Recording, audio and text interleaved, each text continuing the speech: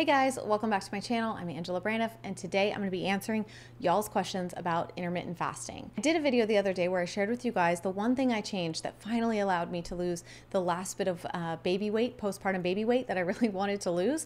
And I had asked you guys on Instagram for questions. Then I got a little talkative in my video, which is no surprise if you've been around here. That is very much my way. And I didn't want the video to be too long, so I decided to break the Q&A portion up into a second video. So that is what I'm going to do today, is tackle all of these questions y'all had about intermittent fasting.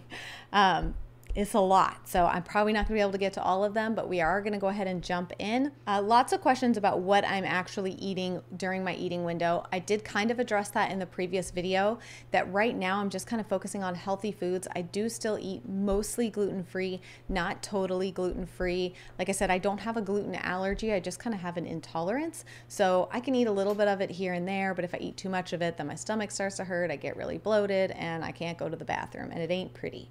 So I try to avoid gluten. Other than that, I eat very normally, and I don't really deprive myself. Like if I really want some candy, or if I really want a cupcake, or whatever it is, I'm gonna eat it. Leave me a comment down below if you guys want to see like a what I eat in a day video. I always feel weird sharing those because I know people are so weird about that kind of stuff. But I will do it for you guys because I love you. If you really want to see it, it's not super exciting. I don't have like a grandiose healthy meals that I eat, but I will often eat very basic things like an egg on toast, on gluten-free toast. Sometimes I do eat sourdough bread now because I've discovered that I can eat sourdough bread without my stomach hurting. I'll sometimes do avocado toast. Sometimes I do sausage and spinach. I have kind of my go-tos that are quick and easy. And then I just kind of snack or whatever. It really just depends on what we're doing. I eat a lot of nuts. I like peanut butter. I do eat some hummus every now and again. And then I eat whatever we're having for dinner pretty much. So like I said, sometimes it looks like, oh, really healthy. And then other times it does not. And I will eat, you know, a gluten-free pizza or something like that, or I'll eat something from fast food. And I just don't stress about it. For me, you know, that's really kind of part of the beauty of intermittent fasting and of doing this, is that I don't feel like I have to stress as much about it. I can go out with my girlfriends and have like a chimichanga, like a fried chicken burrito thing for dinner, and maybe a margarita or something like that. And the next day I'm just kind of back on track and it's all fine. Like it doesn't feel like, oh, I've broken my meal plan like some other diets can, which I think is part of the reason that I enjoy it so much and it works so well for me. Again, somebody asked for research articles, books behind the science, worried it's a fad. I totally get that and respect that. Like I said, I had linked an article from Healthline in the last video, but I can link a few more in the description box if you want to do some more research. And as always, please, please, please don't just take my word for anything. If this sounds interesting to you, but you feel like, well, I don't know, I don't trust that redheaded broad, then do your own research, talk to your doctor and decide if it's right for you. I feel like I sound like an infomercial for Cialis. But the point is, please, I'm not giving you health advice in any way. I'm just telling you what's worked for me. Talk to your doctor. Okay. What is your eating window, and have you decreased calorie intake? Like I said, I usually do a 16-8.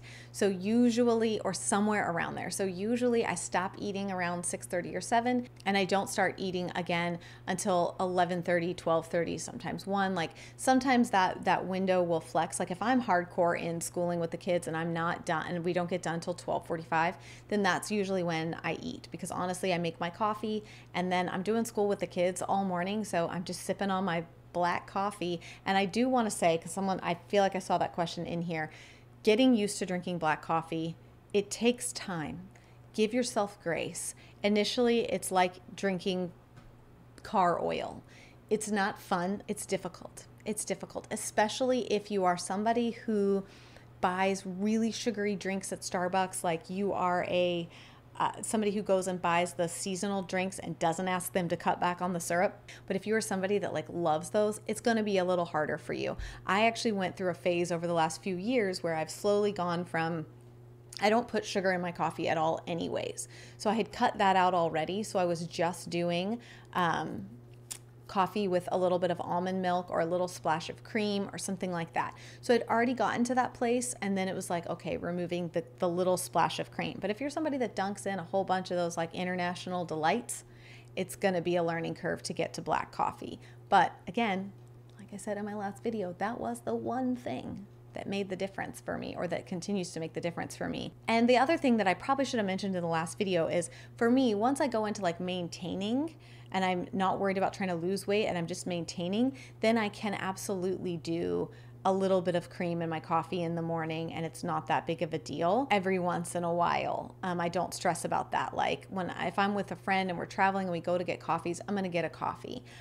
It's just, for me, that part of the reason this has worked so well is that it's kind of stress-free. It's not super rigid. The other thing I want to mention is that there is an app that I used in the beginning to help me. I think it's called Zero, and it just helps you track your window. You just kind of tell it to start, stop, and it helps you track your window. It helps you see what your windows have been over time, especially if you decide you want to kind of mix it up on your body a little bit and maybe mix in some 12-12s or some 20s, like 20 and 4. Like, you can break up that window, or you can do 24-24s. Like, people get hardcore with it, and they'll do a day of eating and a day of not eating. Like, it's not that serious for me. I'm not doing that. I'm going to eat every single day.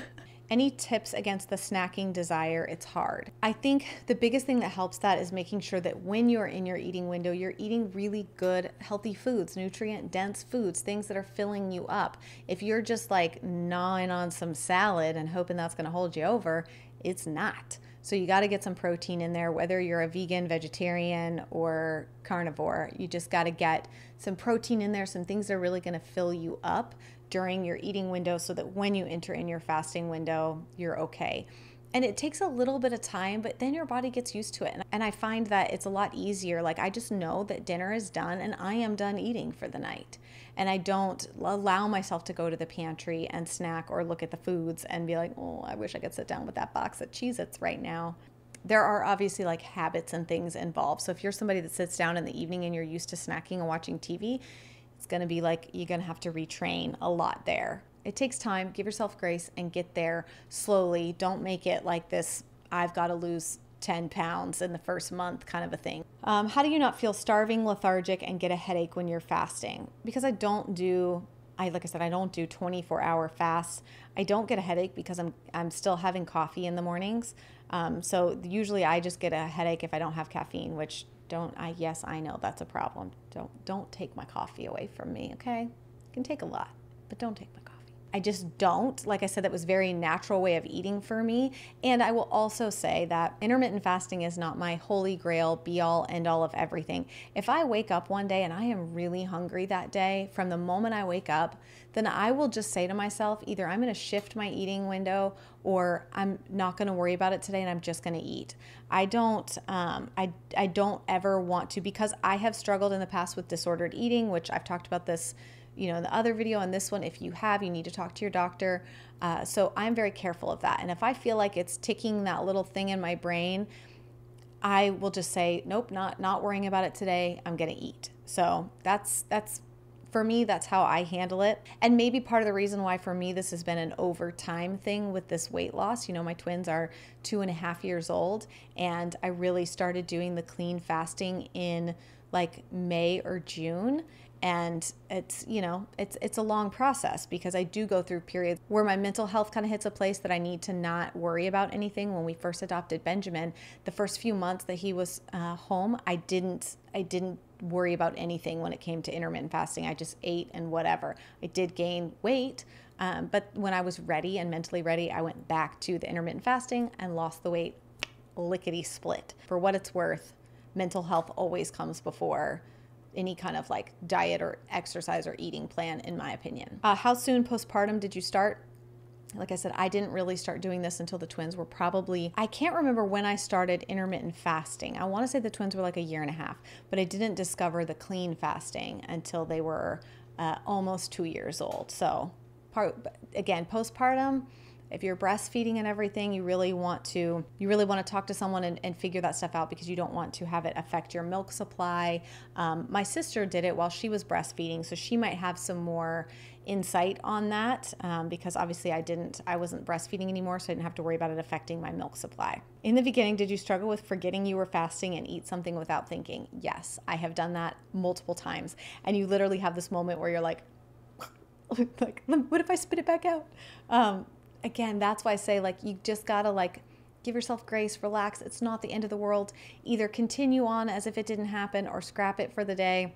Where did you find information about intermittent fasting, helpful sites or people to follow? Like I said, I initially heard about it through a friend that was doing the Faster Way to Fat Loss program. Now they do intermittent fasting combined with certain exercises as well as like an eating plan during your eating window. That's why I couldn't stick to it. But I do know a lot of women that have had a lot of success using the Faster Way to Fat Loss. And of course, they have a whole like Instagram community and stuff like that. I didn't follow anybody that's like, I think that's why it worked for me, y'all, is because this was something that I did that I didn't tell a bunch of people I was doing it and post updates every day on Instagram and say, this is what I'm eating and here's my workout. And like, I didn't do that. I just very privately put my head down and did it. Just tried this eating style, method, lifestyle. Cause for me, it's a lifestyle. Like I will probably maintain this for a really, really long time, maybe the rest of my life, because the other health benefits aside from weight loss are so good. And it's such a natural way for me to eat that I can't see myself changing it anytime soon unless there were to be some kind of health issue or something. But it just works for me. So no, I didn't follow a bunch of people, but there are groups out there. If you're somebody that really, really needs that accountability and stuff, there are groups out there. For me, this time it just worked to kind of fly solo. Should a teenager do it? Again, talk to your doctor. I'm so weary of like discussing anything related to like dieting or whatever, especially when it comes to children, teenagers or children. So talk to your doctor, talk to your child's doctor about it and see. Trying to lose weight after twins, new twin mom here. Was that helpful? Well, congratulations on your twins. Twins are magical. I love, love, love having twins. And it did. It helped me a lot. Like I said, my journey to weight loss after my twins has been a very, very long road, but I wish that I could go back to the beginning when they were 8 weeks old and I was struggling and try this instead of just cutting out gluten and dairy and trying to eat healthier. Like it just felt like, I don't know. I just felt like it was very, very slow going, which maybe that was just what was best. But part of me wishes I could go back and just do this from the get-go. I think it would have been probably better and easier for me. How long-ish till you started seeing weight loss related progress? Within a few days. Especially with bloating. If you struggle with bloating, that was where initially I noticed the difference. Even before the scale was changing, I could see it. I could see the bloating going down. And like I said, that was one of my biggest struggles before, was like inflammation and bloating. And I do like lymphatic drainage massages and those help as well. But this like kicked it up a notch. What was the hardest part about it? Was there anything unexpected about it, difficult or positive? I think really fully recognizing your habits. Like I said, I think a lot of us have a habit of eating late at night, after dinner, sitting on the couch or eating that, midnight or 11 o'clock bowl of cereal or something like that. And really breaking those habits was a little bit harder. Like I said, the morning time is easier for me because it just feels natural, but the evening was breaking habits of snacking in the evening. Because who doesn't love to walk into the pantry and grab a handful of goldfish or something at 11 o'clock at night before you go up to bed? Like it's a habit, so breaking those habits was probably one of the hardest parts for me. Again, any questions like, is it a suitable option for people with chronic heartburn and indigestion? Talk to your doctor. I can't, like, I'm not a rep for intermittent fasting. It's just something that worked for me. Definitely talk to your doctor about any kind of questions you have related to your own health or health issues and doing fasting. Do you still drink coffee, cream, coconut oil in it? I do still drink coffee. Like I said, black during my fasting window. That was the biggest thing. Black coffee during my fasting window. And you bet your hiney, I am in the kitchen right at the time that my fasting window is over and it's my feasting window, and I'm pouring some cream into my coffee. Like, I usually break my fast with, oftentimes it's a combination of something to eat, whether that be something healthy, a smoothie, a snack, and also coffee with cream, because by now I want some coffee with cream. Do you do anything different during ant flow time? Yes, I struggle immensely. I am somebody that was like very snacky and hungry during that time. Like I said, for me, it's a little bit of an intuitive eating. If I really feel like I'm really, really hungry, then I just say screw it for the day and I not eat whatever, but I allow myself not to worry about the the fasting window and I just eat, especially when it's the ant flow time and you're already feeling crabby and cranky. And the truth is, as much as society likes to make us seem like wackadoodles, our hormones are up, or our blood volume is, we're losing blood volume. We're losing blood to the brain. There are lots of physiological things happening during the time when you are on your period. And so I just like to give myself lots of grace. Like, homegirl you can just have that biscuit. Don't eat, just have the biscuit. Do you fast 7 days a week, or do you give yourself a break on weekends? I do this every day, unless it's a mental health reason that I feel like it's not a good time for me to do it, or a good day, or like I said, if something really just comes up. But no, I'm 7 days a week. Like for example, this past weekend, I did a work like mastermind, and we were meeting pretty early in the morning, and we were going to be working all day and into the evening. And so one of the days I started, like I opened my window at 10 instead of noon. And then the next day I ended up not opening my window until noon, but we were eating until probably 8 or 9 o'clock at night. So it was a little longer on either side. So I'm very, very flexible with it. If you're like in an intense place where you're really trying to lose a lot of weight, then obviously you might not be able to be as flexible. But like I said, that's probably why it took me a little longer, because I wanted that flexibility in my life. I don't want something rigid that I can't stick to. I know it's like a joke and a funny meme about being hangry, but I have been that way since I was a kid. My parents have this ongoing joke that it was like if Angie was really acting terrible, they would be like, go get her some chicken nuggets, go through McDonald's, get her some chicken nuggets, we need to feed the kid. Because it was just like my blood sugar would drop and my whole demeanor would change. And I'm still that way now. And my husband, God bless his little heart, recognizes it too. And he's even found nice ways to say things like, do you need to eat? Which initially makes your like head spin around and you're like, do I need to eat? But I've gotten to the point where I'm like, okay, you're right. I'm kind of being a little bit of a bee scratch. So yes, I think I do need to eat. So, and I meant to say this in the last video too, that a lot of people ask if you think this negatively affects your metabolism. And the research shows that it actually helps your metabolism. So like I said, I'm not sure either way. My metabolism is slow as a snail all the time. If my metabolism took a life form, it would be like a sloth. So I don't feel like intermittent fasting has hurt my metabolism in any way.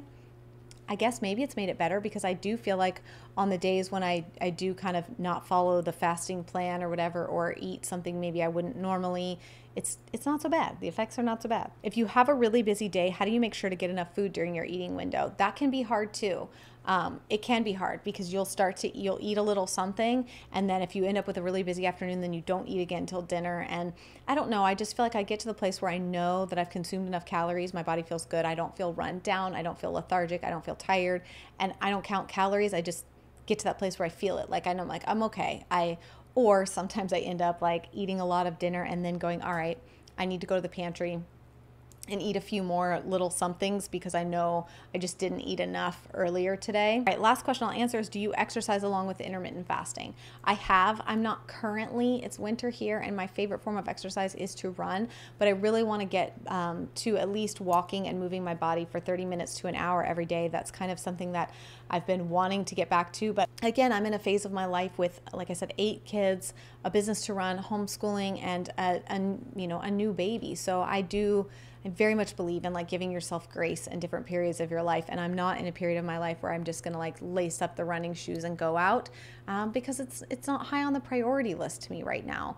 But I want to get back into moving my body because I know how much that can help mentally, and I do enjoy it. So it's on my list, especially now that my baby is sleeping more and life is kind of shaking out to like some kind of a normal schedule. Now I do want to add back in exercise, but exercise is very hit or miss for me throughout this process. There were periods of intense exercise over the last 2.5 years of losing this weight. There were periods I was training for a half marathon and I would run 20 miles a week. And then there's been periods where I don't do any exercise. So I think that's why I like this style of eating or whatever so much, is because it doesn't seem to be exercise dependent for me, and it still works. So like I said in my last video, I'm not a doctor. I'm not trying to give you medical advice. I'm not even trying to give you like health advice. I'm just trying to share with y'all what I do, what has worked for me.